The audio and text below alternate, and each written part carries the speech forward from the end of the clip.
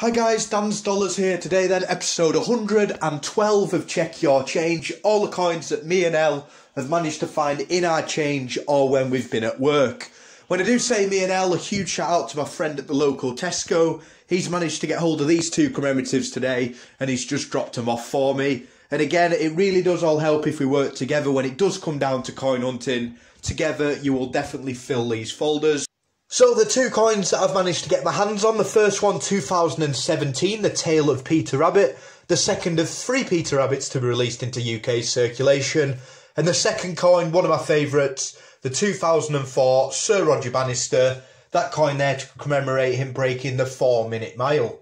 These are all the coins that me and Elle have managed to find in the Check Your Change coin book folder. This one, the different coin book to the £50 and 50p coin hunt. Like I say, all the ones we've managed to find in our change and with the help with some friends.